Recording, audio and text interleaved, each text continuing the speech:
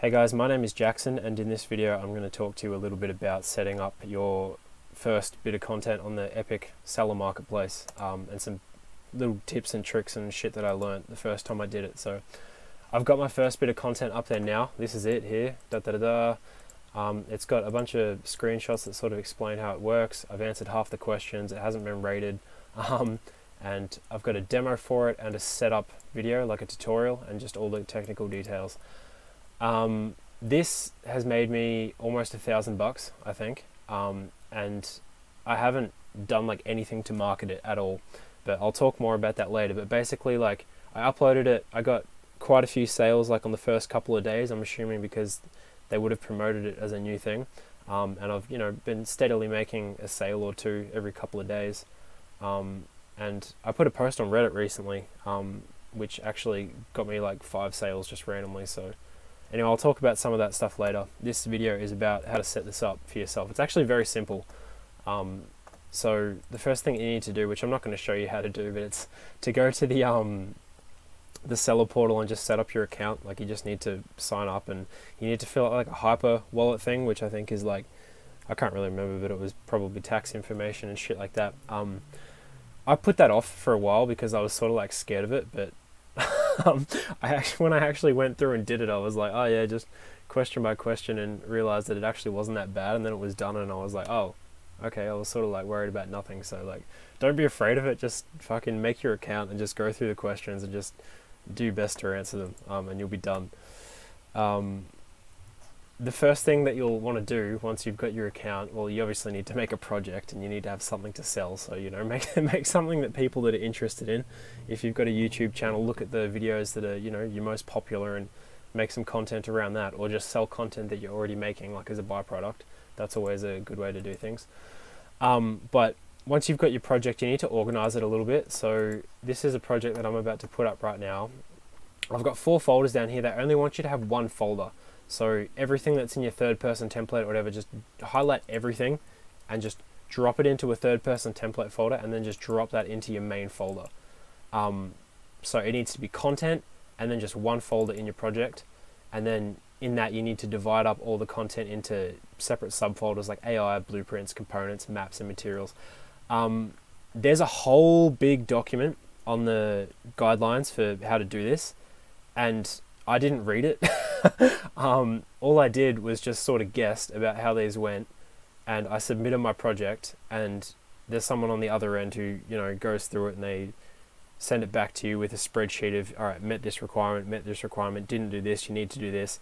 And so if you want to save time, I'd recommend that's just how you do it. Like, have a quick flick through the guidelines, but don't stress about getting it absolutely right on your first time. Just approximately organize things the way that you'd expect it to be organized. Like, have a thing for your AI, have a thing for your blueprints, have a thing for your maps, and etc. And then just send it off, and then they'll tell you if something needs to be fixed, and then you can correct it. I think I went back and forwards with the person on email probably like 6 or 7 times, and then they accepted it, and was like, all right, sick.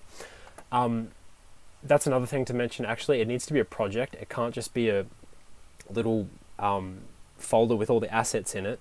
It needs to be an actual fully functional project to submit to the thing. So that's something to keep in mind.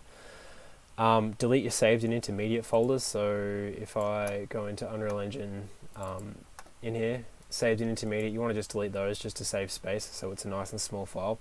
Like, this whole project's only like 50 gigabytes. 50 gigabytes, had to be a big one. There, 38 megabytes. It's only tiny because it's just a bit of code, and I don't have starter content or anything. If you want to reduce your project size, you can just migrate everything that's essential. So if you've got like a folder like that, you just migrate that to a clean project, and then that's the one that you submit to the thing. You'll want a demo video, so shoot something that's cool looking to put into your page, so when people see it, they can see what it looks like, because you can't put videos in here, you can only put pictures. So put a demo video. You want to have a setup video. Try and keep them short. I've noticed that you want them to be short, because if someone goes to buy your thing and then they look at the tutorial video and it's like 37 minutes long, they just, well, what would you do? You'd be like, fuck that, like, I'm gonna look for something cheaper. So simplicity goes a long way, I think. Same with the description. Keep your description simple. But yeah, I think that's it. Oh, so actually, one other thing that you'll need to do is obviously the art. So there's this sort of stuff, and there's like a cover picture and stuff like that. I don't actually know if I'm allowed to show you the publisher portal, so I'm just not going to do that just yet, and I'm going to cut this clip in a second. But what is in it, I can tell you what's in it.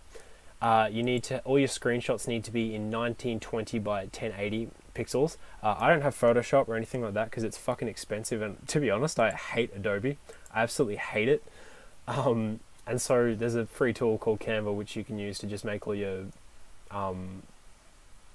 pictures for. So just take some screenshots of your game, layer some text over it, just do something cool like this with some text like that and just a nice screenshot, you know, just explaining it, what it does, so someone can flick through these and be like, oh yeah, I see how this works, and then they can buy it. So you need a 1920 by 1080 one, you need a thumbnail which is 1284 by 284, and you need this is like another sort of thumbnail one for something I can't remember what for, which is 894 by 488. Those are the 3 dimensions that you need. So I think that's all. If you've got any questions, drop them in the comments section. I dropped my prices to 50% for an epic October sale, and I don't, like, they sent me an invitation by email to do this. They must send one to everyone, and I think I did it, and I don't think I got any more sales. I looked at it today. So for what that's worth, I don't think that really helps, like having sales, but I did put a post on Reddit, which was just a picture. It was just a picture of the one of these. I think it might have been this one here, but without the text or something like that. I put a picture of that on Reddit, and then just a link to my marketplace thing. This is in the Unreal Engine Reddit, and I think the title was like "Endless Procedural Worlds 50% off for October sale" or something like that.